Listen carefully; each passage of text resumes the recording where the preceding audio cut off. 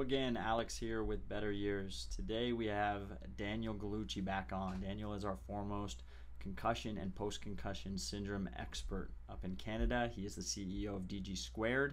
And today we have a great talk. We go ahead and dive into this article on Frontline, specifically recounting some tests and some discoveries that were made between 2003 and 2009 in the brains of former NFL players. Specifically regarding CTE. This is a brain that has been obviously cut in half and shown to have advanced CTE. We will discuss what CTE is, what it means for you and I, even though we're not professional athletes. I don't know if you are, but I'm not. But we did play some sports in high school. We may have kids that are enrolled in hockey, soccer, football, any of these impact sports, and we talk about how to prevent CTE, what it means, what it can mean, and we try to give you as much information on it as possible. Enjoy. All right, so I gave a little intro to our talk today. This article I'm showing here on the screen next to you, published in Frontline earlier this year, and it's specifically talking about kind of the epidemic that just really got enough press coverage and enough attention to spawn some documentaries and a major motion picture starring Will Smith. We'll show a trailer of that pretty soon. So it's essentially the fact that NFL players, former NFL players, are beginning to reach their later years of life, and a number have passed away, and they are starting to discover and attribute those deaths to brain disease, specifically a brain disease called CTE, or a disorder of the brain called CTE. So I guess we should start by kind of giving a general overview of the article and the topic. So the article specifically is 87 deceased NFL players test positive for brain disease. So in this article, the author states that 87 out of 91 tested NFL players, or former NFL players, have tested positive for brain disease. Most lay people like myself associate the words brain disease with cancer, dementia, or Alzheimer's. That's kind of what we're told is typical for brain disease, quote unquote. With this article specifically is referring to a condition called, let me see if I can get this straight, chronic traumatic encephalopathy. Right. Mouthful there, or CTE is what we'll refer to it in the rest of this discussion, but it's a dramatic expression of tau proteins in the brain of middle-aged former athletes, as the disease stat is based on. Can you explain real generally CTE to the viewers and give us an idea of how much or how little physical impact is necessary to cause such a condition? Sure. Yeah. Alex, it's a bit tough because it was a bit shocking to see that report that came out a little while ago. Even more shocking are some of the more recent developments that we're seeing in regards to CTE, which we'll go through in a little bit. But yeah, basically CTE, or you nailed it, chronic traumatic encephalopathy, is a progressive neurodegenerative disease, and it shares some of the similarities that we see with some of the other brain diseases, as you'd said, particularly dementia and particularly Alzheimer's disease. And the thing is, we'd actually first seen this isn't new. We've known about this disease since the 1920s. I believe there was a neuropathologist out of I think it was New Jersey, back in the 1920s. And he was finding that with some of these retired boxers, they were having movement coordination issues, impulsivity, speech problems, memory problems, physical tremors. And when he started dissecting these people's brains, he noticed this pathology in there. Mm-hmm. And then the first paper was produced, I believe, in somewhere in around 1966. And then we didn't see it for a long time, and then it's kind of reared its ugly head again, beginning with Mike Webster. You're going to show some of the clip with Dr. Bennett Amalu, who was the first guy that kind of picked up on it again. But it has been around for a long time, and which was called dementia pugilistica before, because it was so commonly seen in boxers, but now seeing it in Mm-hmm. other sports, primarily football. And you'll see that just like in Alzheimer's, there's what's called tau is that protein. Mm-hmm. It provides structure to neurons.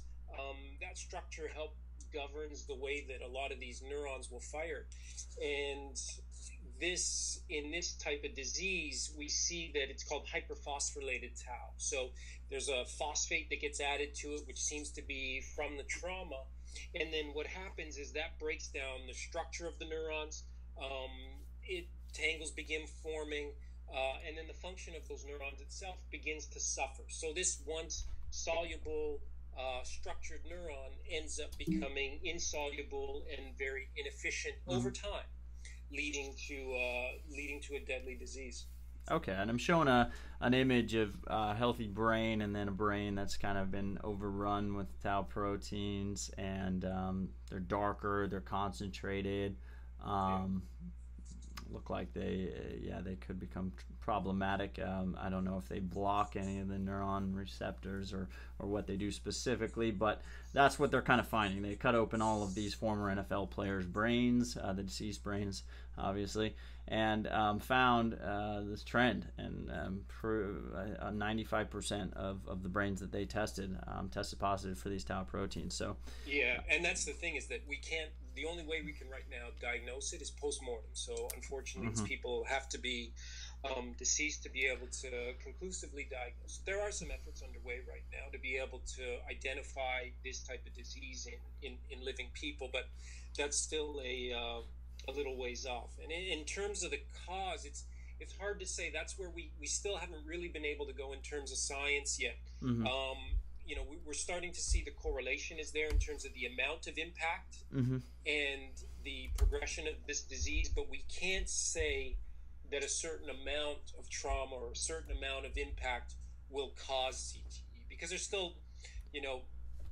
still many players, there's people out there who we haven't looked at their brains, there's people that have suffered other types of trauma, and they haven't really seen this sort of damage in there.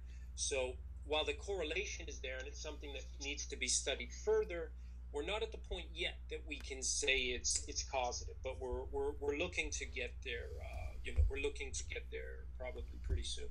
Okay, perfect. And the next point I'd like to help make through this is that the finding in the article, or at least one of the major mentions of the article, is the repeat of minor head trauma that occurs regularly. So when linebackers get up there on the line in scrimmages, and then scrimmage, practice, game, they suffer from these minor head traumas, which you don't typically see signs of concussion after these. Stop me if I'm incorrect, but it's more of just the repetitive brain just smashing up against the inner sides of the skull that cause this regular damage or onset of these diseases, and a big scary thing that they are going to hopefully not find, but something that's going to come out is a situation where kids, even at the youth level, they found a kid that in the Frontline documentary that I watched, that the kid actually died, was a linebacker. He was in high school, and CTE signs were found in his brain as well. So it's a situation where it's the repetitive head trauma. Can you explain kind of what that is and what that means? Sure, and I think that's probably the most important thing that needs to be looked at now across sort of all sports, because again, while we can't say that it's causative, the correlation is definitely there. Mm-hmm. And when you think about it, it really does make sense. These people that are sustaining these submaximal hits repeated over and over and over again, they're just consistently altering their brain chemistry on a daily basis. Mm-hmm. And when we think back from an evolutionary standpoint, you know, how detrimental that would be if I was, I tell people sometimes if I was, in ancient China, 800 years ago, and I was fighting Genghis Khan, and I took a big club over the head, I'd be put in an infirmary for a period of time. I wouldn't be able to do anything. That would instill some sort of neuroprotective healing type mechanism, and then maybe I'd come back out, maybe get my head cut off another day. But the reality of it is it is dangerous to put people out there in a situation where they're just under this sort of damage over and over again. And when you think about it, we sometimes focus, I think, too much on just the brain cells. We look at these neurons and we know there's 85 or some odd billion in there. What's more important is you look at the support structure. When we were talking about tau proteins and some of the supporting cast to these neurons here, you got to look at the glial cells in the brain, which are totally separate from the neurons. You got neurons in the brain, and then you got glial cells in the brain. And these glial cells that are thought to be really supportive for function, they're now we're starting to see that they're even more than just as a supportive role that's just kind of gluing neurons together. And they will do anything from be sort of inflammatory in nature, where they can help clear out damage and regulate nerve function.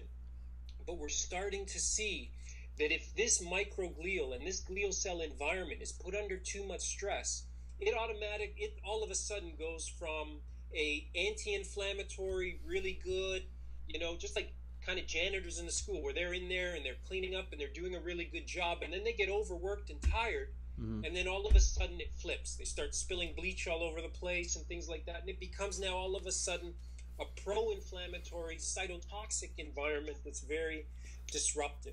And we don't have enough information yet in terms of these exact processes. They're being looked at right now. That's why it's hugely important when people are suffering from these injuries that we try and pull them away for a little bit. Got it. That's a good synopsis. So specifically, this article is talking about NFL players. Right. Obviously, the NFL is a large corporation, draws a lot of attention. So when NFL players die, the media gets involved, those stories get carried out, etc. But it's obviously not the only impact sport that's out there. Hockey, even soccer, skiing, all those types of sports.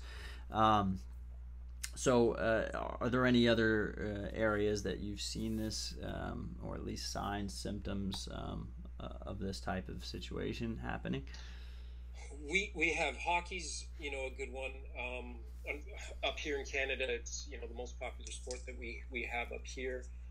Played a ton throughout the U.S. as well, and Europe and other places. Unfortunately, we're seeing the same sort of things.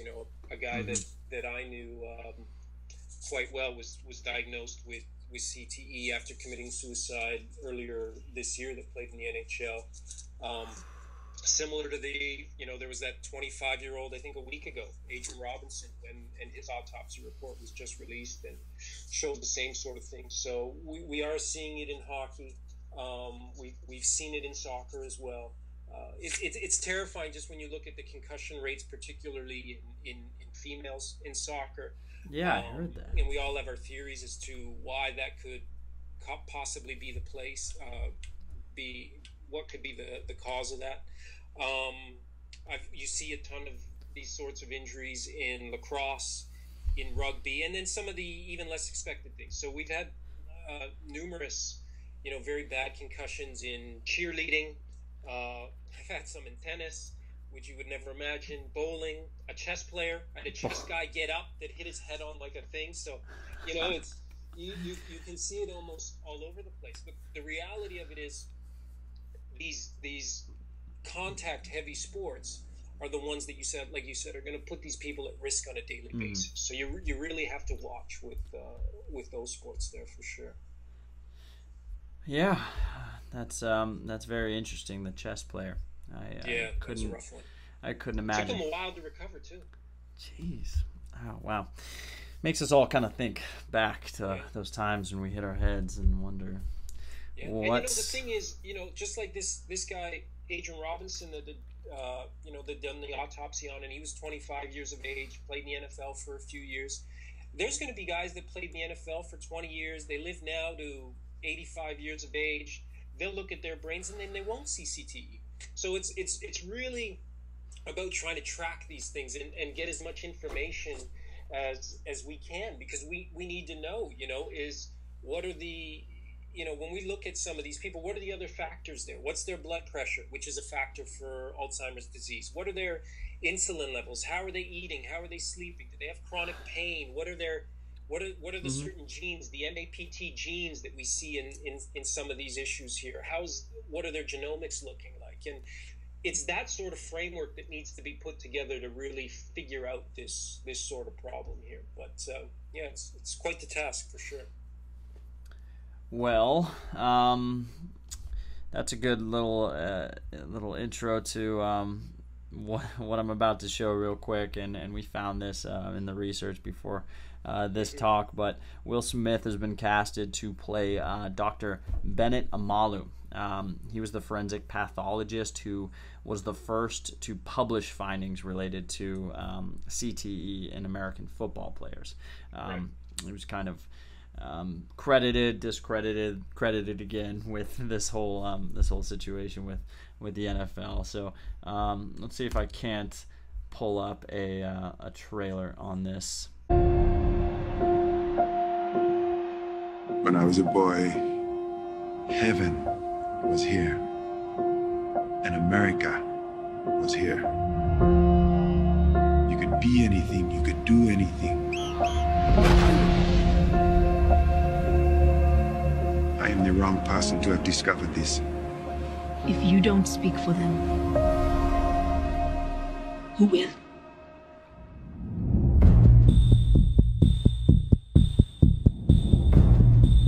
I found a disease that no one has ever seen. Repetitive head trauma chokes the brain. The NFL does not want to talk to you. You turned on the lights and gave their biggest boogeyman a name. You're going to war with a corporation that owns a day of the week. No proof was presented today because there simply isn't any. They have to listen to us. This is bigger than they are. What you think they're doing to you now? That's nothing. You have no idea how bad this could get. I have to keep going. They want you to say you made it all up. If they continue to deny my work, men continue to die. Sometimes in life, you're asked to leave it alone. But sometimes you can't. Who are you? Tell the truth. Tell the truth.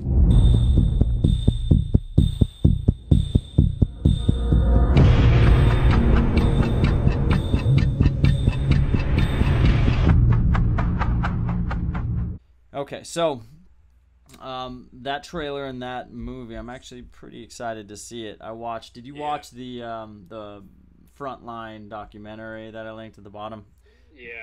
Very cool. You've probably seen it before, it's yeah. wild. Yeah. So the movie and the documentary both linked, embedded in this article.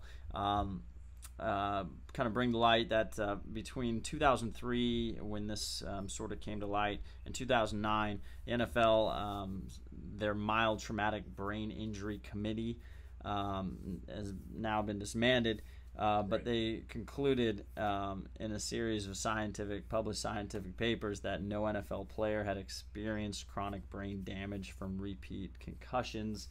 Obviously incorrect, and a lot of backlash, and since then they've done donations, and they've given millions to a couple Boston's lab that's studying CTE and continued this work, and while still publishing that there's no link. While still publishing that they still haven't determined yada yada. You know, so a lot of politics going on here around this subject, but the situation being, it is prevalent.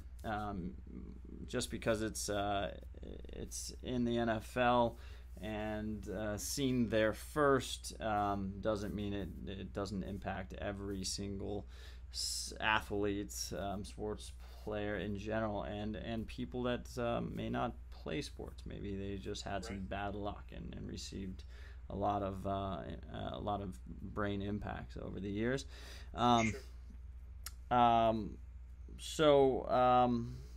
Impact sports organizations are still working hard to disprove Dr. Amalu in general. They want to obviously continue making it a physical game, and we understand that. But what do you kind of perceive as the lasting impact of these studies and the media's attention towards this now? Where do you kind of see society taking this and the future of CTE care, prevention, etc.? Yeah, it's a great question. I'm kind of in two spaces on it. You look at the one side of it, and with the movie, and I think the movie's going to be great. I think it's going to start to address some really important questions that maybe some people haven't asked as yet. Mm-hmm. I also think sort of the ephemeral nature of Hollywood itself, that it'll be pretty short-lived, and that it won't be able to sort of create the sort of groundswell that we really need. One of the Kardashians will do porn again or something, and then George Clooney gets divorced, or and then it's going to be swept under the rug, and we're going to move on to something else. The biggest thing, I think, and those guys in Boston, Chris Nowinski and the Sports Legacy Institute out of BU have done a great job of it, and there needs to be more people like that. We're trying to do the same thing up here in Canada with this new Empower Foundation. It's really about trying to get down to that grassroots sort of level and change it. We just need to educate people better. We need to be better advocates, and we need to educate people better in terms of what these things are. And we want people to be active. We want them to be playing sport at a high level. We just need to arm them first with the information to allow them to do so in as safe a manner as possible. And if that involves more rule changes, if that involves more things to the actual infrastructure of these games themselves, then they need to be done in order to protect these people. But I really don't think, and having been involved in this for a long period of time, and you see things that come and go, and it's only really starting to see it take hold when it's starting really at that grassroots level, and fundamentally these ideas start to change. And we're going to use professional athletes to do that, because they're seen as paragons, as indestructible paragons in our society that can't do anything wrong. Mm-hmm. So when we can use them and use them as our sort of educational and informational tool to the general public and to kids and to parents out there, then we're hoping that they will begin to understand and just kind of give the message that all of us, that many of us are trying to bring across right now. Yeah, and you kind of touched on this, but is there any advice that you'd have for parents that are, obviously enrolling their kids in youth sports right now? They've got all the pads, they've got all the gear, they've got the helmets. Clearly, now we're discovering that may not be all, but any specific advice for prevention or even just monitoring? Is there anything that... I really do. I think that, first and foremost... we need to look at things from a preventative standpoint. And while there's not that much out there, there are things that we've seen, like hydration is huge. And you wouldn't believe, being in clinic every day, you wouldn't believe how many of the kids, probably 70-80% of the kids that I see, whether they're concussed or not, are coming in and they're dehydrated. So mm-hmm. being able to just have decent hydration levels, like have these kids actually, good job there, have these kids actually drinking water consistently throughout the day is going to be huge for them. To be able to have a good diet of whole foods that aren't jammed with refined and processed sugars that are already just going to lead to inflammation before they even get out on the field. Like we're trying to stop some of the things here and it's tough. But in some of the rinks here, you have vending machines, and these kids are walking out with in or out with Coca-Colas and chips and this and that. And these are kids getting ready to get drafted to junior hockey. Like, it's insane that these sorts of things happen. So again, it comes down to educating them. Sorry, go ahead. So you just touched on something important. So earlier we mentioned spiked blood sugar. Yeah.